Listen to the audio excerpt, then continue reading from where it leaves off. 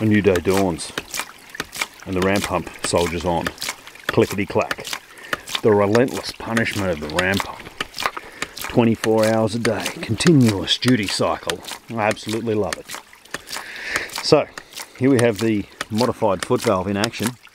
It's been going all night. When I came down and installed it, I couldn't get the pump to start due to the failure of not this black valve, the check valve, but the previous brass one that I had on there.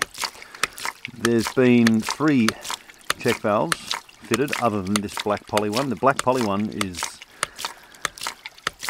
it's just super reliable. I got it in a box of bits from a garage sale, so it was second hand when I put it on here, and every time one of those other ones fails I put this old dependable unit back on and she just keeps on trucking.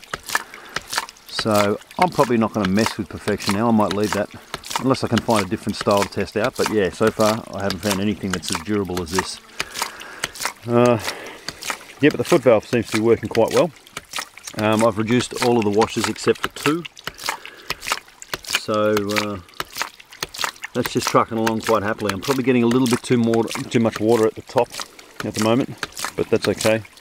I've decided I'm going to leave this in service for a while and just see if there is a failure, component failure of the foot valve, or if it's, you know, going to drain the creek to the point where, the dam I should say, to the point where I can't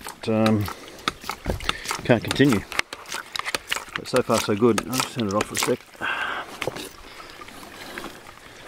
So it seems to have bedded in quite okay. It hasn't stopped, it hasn't seized up. You can see the pin's bent a little bit at the top, but you can see that it doesn't bind roundy round, not too badly up and down. So you turn it on and it goes. So far so good.